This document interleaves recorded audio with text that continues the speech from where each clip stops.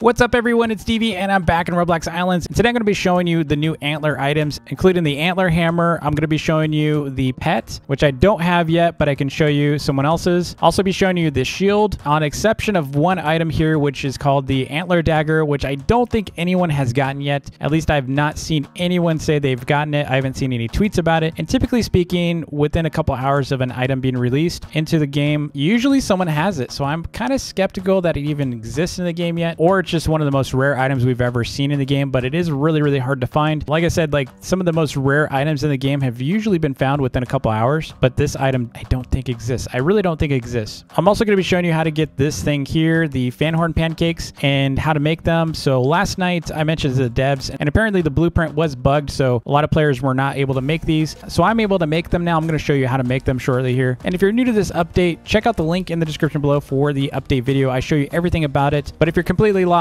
I will show you a quick tutorial on how to do all these things. But before I do, be sure to hit that like button and subscribe if you're new to the channel. So this is the latest update in Islands. This is Maple Isle. So if you come through here in the hub, you're going to see Bailey here. She's the main quest giver. So you got to do her quests. And once you complete her quest, she's going to send you through this locked gate, which is going to have a couple more quest givers for you. And the next thing, you just basically need to talk to Emma. By the way, if you complete Bailey's tutorial and this gate is locked, just talk to Bailey again. So anytime you connect to the game, sometimes this gets locked again. So just make sure you talk to her again. And then right here is Emma. So she's going to have you make a bunch of pancakes. She's also going to make you mostly focus on berries. So this is where you start learning about raspberries and such. You have to scare some turkeys, get some raspberries. And then once you're completed with her quest, you're going to have to talk to Don. He's going to give you a crazy quest where you're going to have to make 50 berry pancakes. It's just a lot of work. And then once you complete those, he'll give you access to be able to beat the boss. So as you can see, I have Fhanhorn pancakes now. It does require a blueprint, but you get that immediately after completing all the quests. So like I said, just complete all the quests and you'll get this unlocked. But you do also need level 75 for cooking. So if you don't have level 75, you're not going to be able to make these pancakes. And on top of that, you're going to need some materials. I'm going to show you the materials. So the effect of this pancake, by the way, does say eat 4 mites of Fhanhorn, granting small chance of finding antler weapons in combat. My assumption is you can only get these weapons from Fhanhorn himself, but I don't know if anyone's gotten Fhanhorn items outside of beating him. Like, can you get these items when, you know, fighting other mobs, for example? Based on this wording, it seems like you can get antler weapons throughout the world,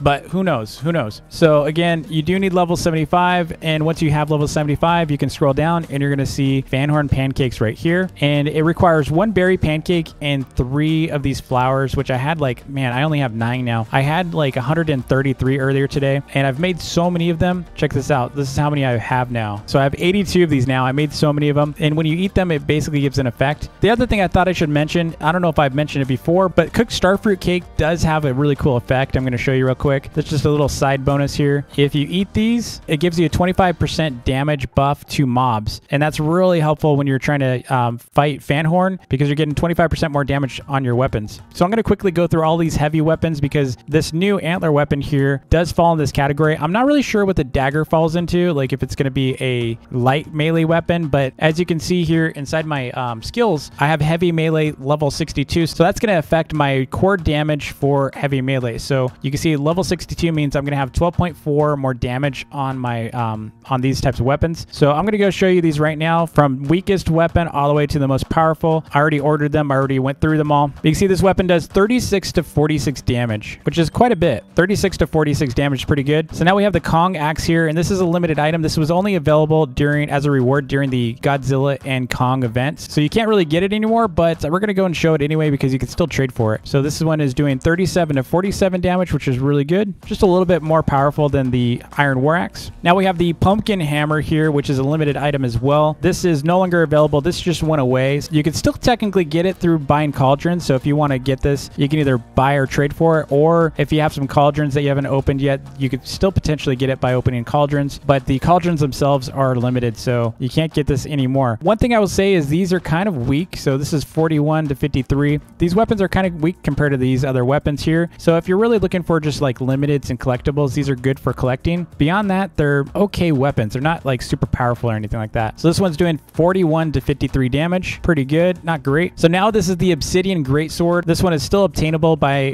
going through the quests inside Pirate Island, and it doesn't do crits that often. 46 to 61 it looks like. Yeah, it's 46 to 61 for this guy. So 61 would be the crit. Base damage is about 46. And now we have the beloved Gilded Steel Hammer. This is one of the old school heavy weapons in the game. The original hammer. So let's go and try out this original hammer here. So this one's doing 4762, just a little bit more damage than the greatsword here, the obsidian greatsword. I think this one's a lot easier to get than this one though. So if you're just looking for something that's comparable, I would just go for the obsidian greatsword because it's just a little bit easier. Actually, it's a lot easier to get because you don't have to get buffalo core crystals and gold. And next up is the diamond warhammer. You get this from the diamond mines by crafting it. And you know, this one is a little tricky because you do have to have a certain level of heavy weapons. And if you don't have it, then you won't be able to make this. So this one is doing pretty good damage. Look at that, 56 to 76. It's pretty high damage, 56 to 76. So next up we have this guy, which is our antler hammer, which is doing 59 to 81. So it's just a bit more than the diamond hammer. And granted, I do have a boost right now. Remember, I have 25% damage to mobs. So if you think about it, I'm doing a lot more damage right now. So 59 to 81. Now I'm going to show you the final one, which is the Dragon Slayer. This is also a heavy weapon. So this one is doing 72 to 100 damage. That is crazy. 72 to 100 damage. Remember, I have the boost going from the Starfruit Cake. Additionally, I also have this level of my heavy melee. So level 62 is pretty good. It's not great. So if you have higher heavy weapons level, you're going to do a lot more damage, especially if you eat Starfruit Cake. So the question is whether or not this hammer is worth it. I think the Dragon Slayer, I would recommend going after the Dragon Slayer instead if you could. So go grind it or buy it. This is probably the best weapon in the game currently that is non-magical. So like the best melee weapon in both categories, even better than the rapier, I think. The Captain's Rapier I've used a lot, and what I find is when I use the Captain's Rapier, I don't get a lot of loot sometimes. I sometimes don't even get loot, period, because there's something about its damage is not high enough. So when you have a large group on a public server that's battling, chances are you might not get loot. However, if you use the Captain's Rapier solo, then yeah, you're definitely going to get more loot. So I would probably use Captain's Rapier if I was solo, but if you're in a group battle, you need to, you know, really get that damage output. And the best way to do that is with this weapon. Plus, it's a lot less hits. So if you think about it, you know, I know you can get more with the Captain's Rapier, but if you can save time killing faster, then why wouldn't you kill faster instead of taking twice the amount of time? So that is my consensus on this. I would say antler hammer, really cool. Great if you're the type of person that has to have one of everything like I do. Like I like to collect in the game, so I like to have everything in the game. But if you're really just kind of like DB, I don't have a lot of, you know, time. I don't really want to grind for this. Maybe wait for the dagger once we see what the dagger's about. Otherwise, I would definitely get the Dragon Slayer. I wouldn't even bother with the Captain's Rapier. I think you could just eat dragon rolls instead to get that luck.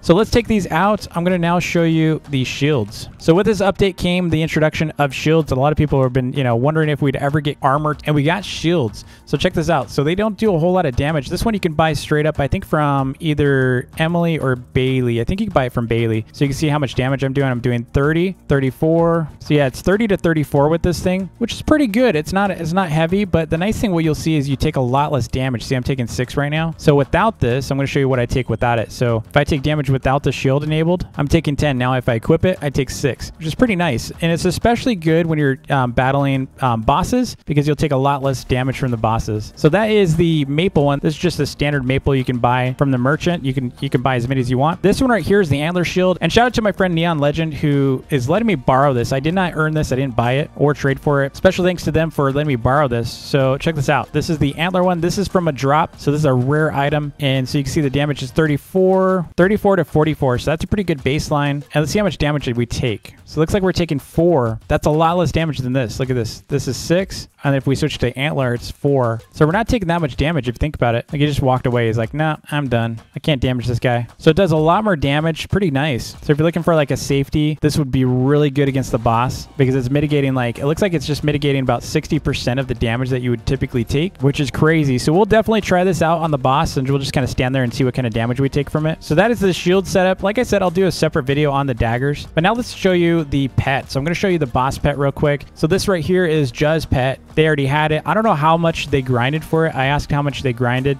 like how many hours, and they didn't really give an answer for that. But this is what the pet looks like. He looks so cool. Look at him. He looks like a miniature. He's totally a miniature version of the boss. I think besides the pumpkin pet, this was probably one of my favorite looking pets. But the mini Fhanhorn is really cool. I want to get this pet. It's going to be a while. I grinded the boss for so long that all I got were flowers over and over and over. So I don't really know the trick other than luck. I've used dragon rolls. I've used Captain's Rapier. I've tried everything and no luck yet, but we're going to continue grinding him. Again, public is the best bet for getting more and more spawns. So we're going to head out to public right now and see what we can get. So let's eat our chili so we can run faster. And let's eat our pancakes. There we go. So you can see I've got the Fhanhorn pancake and we're going to fight them. You can also eat dragon rolls. I'd highly recommend dragon rolls to get that extra luck. At a minimum, you'll get more flowers, you know. Dragon. There we go. So you can see I'm taking a lot of damage. So what I'm going to do is I'm going to switch to the shield, give myself a chance to heal a bit. See, I'm almost fully healed up. So we're going to switch back to my weapon. Now, you might be wondering if you should use Ruby Staff. I would not recommend Ruby Staff. Ruby Staff is super laggy. You're going to slow the server. It's going to be harder. He can end up lag killing you because you'll take damage and not know you're taking damage. The other thing is Ruby Staff is so lag that you're not guaranteed any hits. And it doesn't really heal you as fast as you hope it would.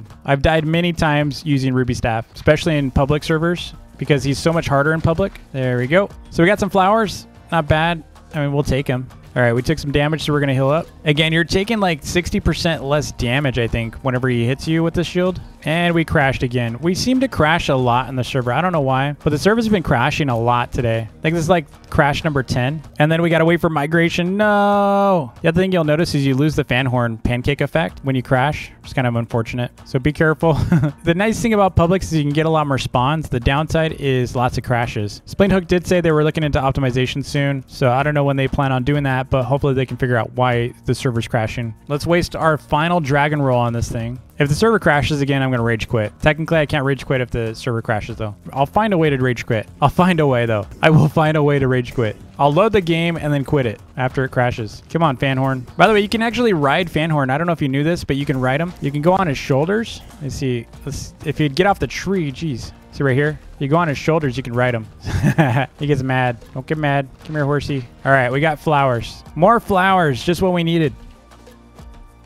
Wow, he tried to launch me off the map. Did you see that? More flowers. Hey, I leveled up on melee, though. That's a plus. All right, we got it. Took it out with a hammer this time. So I'm going to leave you with one last bonus here. I showed this during my live stream, but I'm going to show you again real quick. So if you come down here and make a left turn at the maple leaf, come down here, you're going to find a little secret area. I do have shadows off, so it might be a little easier for you to see. But if we come in here through this tunnel, it's kind of dark, but it's not so dark if you have shadows off. Check this out, little treasure chest thing. So they hid a treasure chest in here. I wonder what's in it. Is there anything in it? No. There's just sand in there. No. Oh, wait. What's this? What is this? I found a tiny castle. Look at that. That's cool. No, you can't do this. Look at that sword. What is that? No. You can't do that. You can't do that to us. Hold up. What is this sword that they're hiding out there? You can't do that. Wait. Where was that? Where is that sword? Oh, it's right here. So it's near the bridge. So if we go over to the bridge, it's just to the right of the bridge. Check this Easter egg out. Dude, look at that sword. So I'm going to have to leave you here with this one. Be sure to hit that like button and subscribe if you haven't already. And I will see you all in the next vid. Hopefully we'll get some information on this thing if it's ever going to become a thing. That's a really cool looking sword. Give us now.